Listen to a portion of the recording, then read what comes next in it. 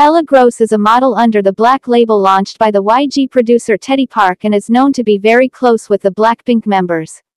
Blinks even call her Little Jennie due to her resemblance to Blackpink's main rapper. One Blink found out that Ella once liked a post about Jennie. It was an Instagram post of a Jennie fan. The account is called Gensetter Home and the post was about the fact that when YG Entertainment was first contacted about Jennie's Arboretum matter, their PR team said that they don't see the need to make a response even though the press saw it as a serious issue. They only clarified things when it blew up. In the photo that she liked is also Jennie holding a sign saying, "Free Jennie." Ella has previously also defended Jennie from anti-fans. When someone wrote this comment under her post, "Hey Ella, have you heard about Jennie's issue? She should leave Blackpink.